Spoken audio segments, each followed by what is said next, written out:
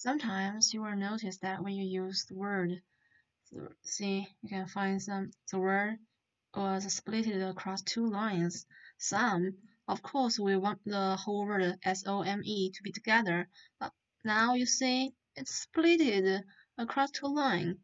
How do we solve this problem?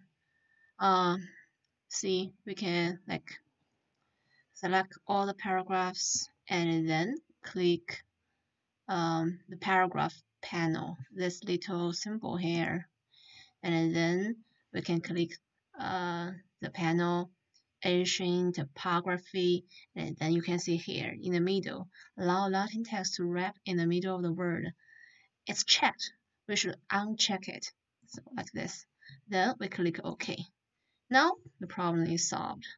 The reason I made this video is I have met this problem twice. The first time, I spent quite a lot of time to solve it, and then I totally forgot it. The next time when I had this problem again, it cost me a similar amount of time to solve the problem.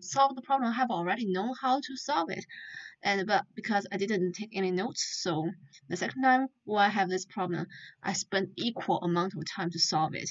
So in order to save the time, I made this video and put in my video list in YouTube. Then next time, if I forgot how to solve this problem, then I can just check my YouTube video. But the problem is that after after after making this video, I guess I will never forget how to solve this problem.